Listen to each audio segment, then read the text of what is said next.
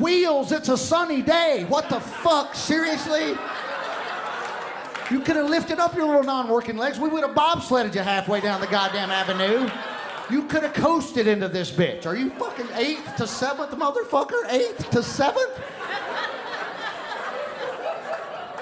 So, tough town's all I'm saying. Tough town.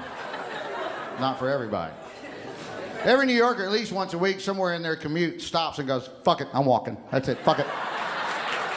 I don't care. I'm at the Statue of Liberty. I'm going to Yankee Stadium on goddamn foot right now. I'm not moving. Let's go. And my favorite thing about walking, if you're out there, even if you live here, if you're just visiting, if you're out here on these sidewalks, you will not be ever more than 15, 20 minutes on your little journey every day, and you're going to stop. You're going to go, okay, what the fuck just dripped on my head?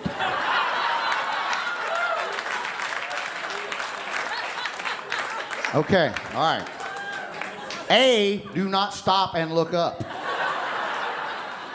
That's the hardest part to do, because human nature is what drip, woo, that's what we do, you look up. But no, if that shit gets in your eye, you might as well go home, take a screwdriver, and just gouge the other eye out. Just gouge them both out. Might as well move to Mumbai and start singing under a bridge, because you're not going to be seeing shit out of either eye. You have to lie to yourselves. Do what the true New Yorkers do. The drip hits our head, and we immediately go, air conditioner, just walk a little faster. That's it. Doesn't matter if it's February and you're in the middle of the goddamn street. The answer is always drip, air conditioner, just fucking pick it up.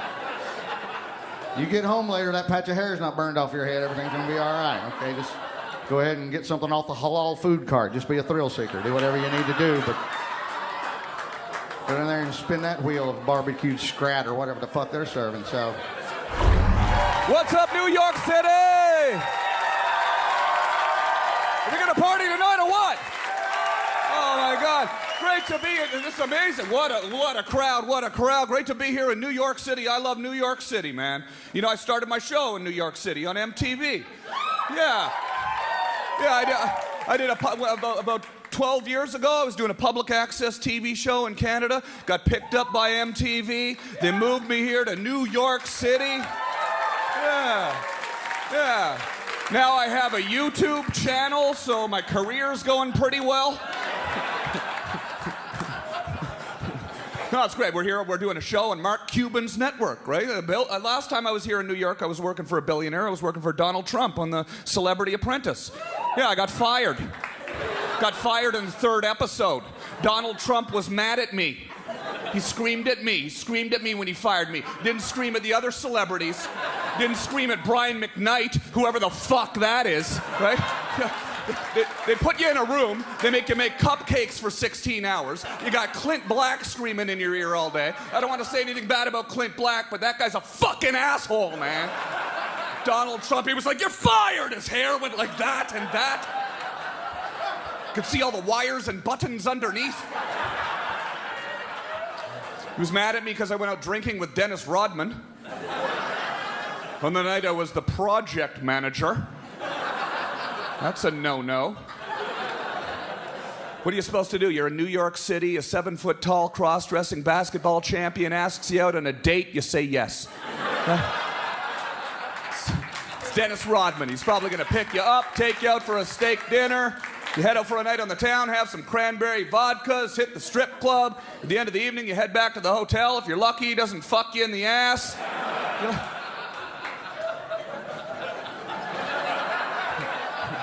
I did not get lucky. He was gentle. It's what I call a backcourt violation, sir. See? I'm trying things. I'm trying to be, I can try things. I went on a horse-drawn carriage ride with I did it! I really did it! I went on Nobody does that. You're right. Nobody does that. You don't know anyone who's ever done that? It's like for people who don't know. I went on a horse-drawn carriage ride. You shouldn't. Here's what happens. You think about it, you plan it, and then you sit down and you go, we shouldn't have done this. I don't know why. Why did we do this? It's just, it just feels weird, you know?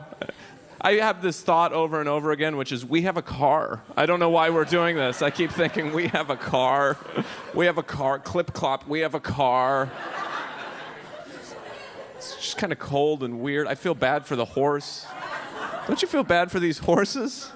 They haul strangers around Manhattan their whole life. Where do these horses live? You're a horse in Manhattan? Where do you live? In my head, he's got a 4th floor stable walk-up in Chinatown, and he's got to clump up the stairs and kicks the door open and goes, I got to get out of this city. I don't know. I can't take it anymore. I'm going back to Kentucky.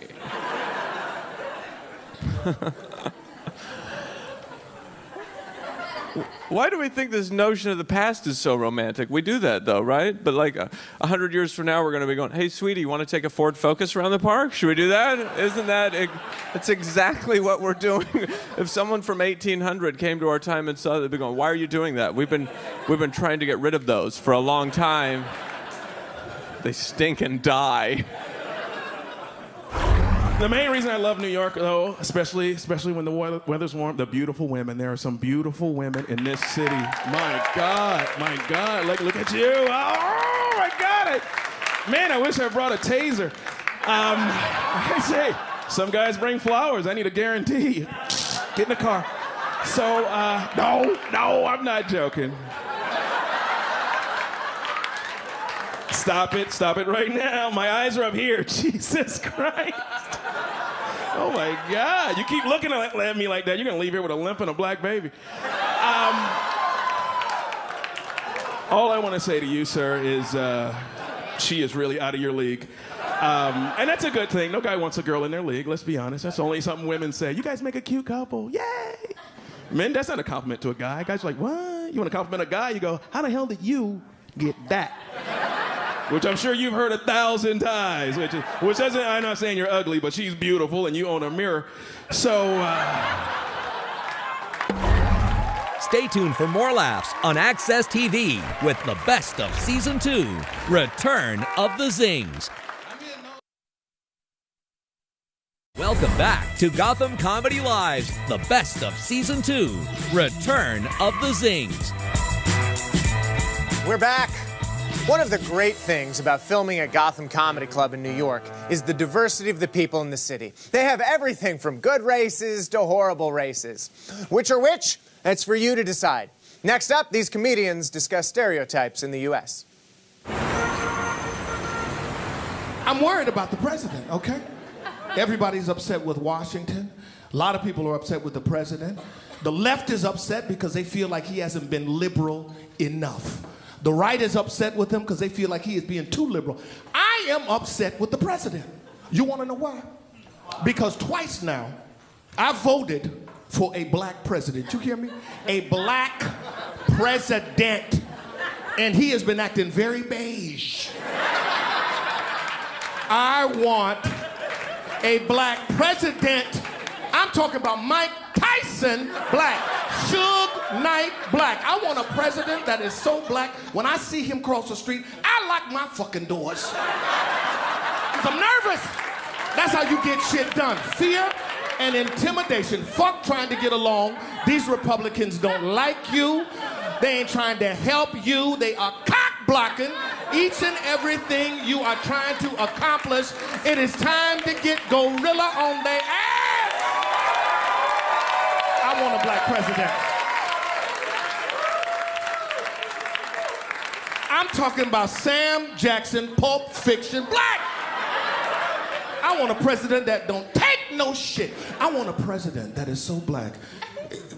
When he walks on the floor of the United Nations, foreign dignitaries look at him and go, not this motherfucker. Sign the treaty, give him what he wants. This is what we need. This is what we need. I want a president that is so black. I'm talking about Wesley Snipes before he fucked up his taxes black. I voted for Blade. I want a superhero in the White House. He should be wearing tights and a cape, flying around the Capitol, making shit happen. That is what we want. I think we're gonna be all right.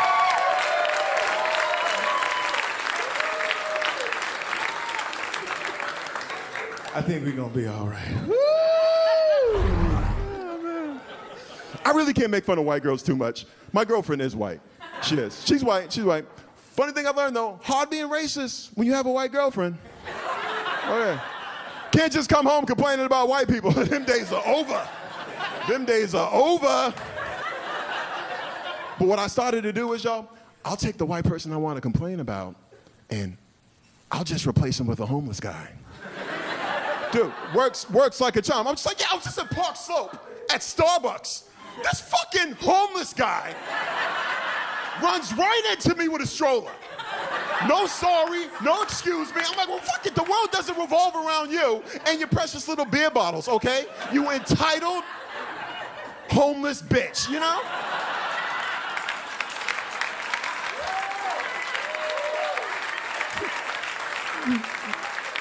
She's like, babe, that's not nice. They live on the streets. I'm like, you should see some of the streets they live on. You ought to see some of the fucking streets they live on. But I think she caught on to my trick, y'all. I think she has, because the other day, she went to the movies with her friends, and when I asked her how it was, she goes, these homeless people were talking the entire movie. They would not shut the fuck up. They ruined the movie.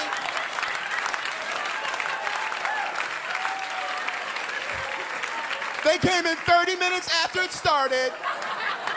They brought in their own food. You know how those homeless people are. Touche, baby. Touche.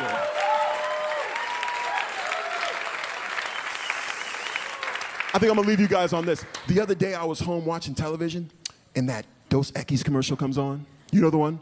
The most interesting man in the world, right? And I'm looking at this fucking beard. I'm like, shit, man, I'm starting to look like the most interesting black man in the world. And then I thought, well, what would them commercials be like, right? He's had a penis reduction. Twice. Bloods and Crips both attend his house parties.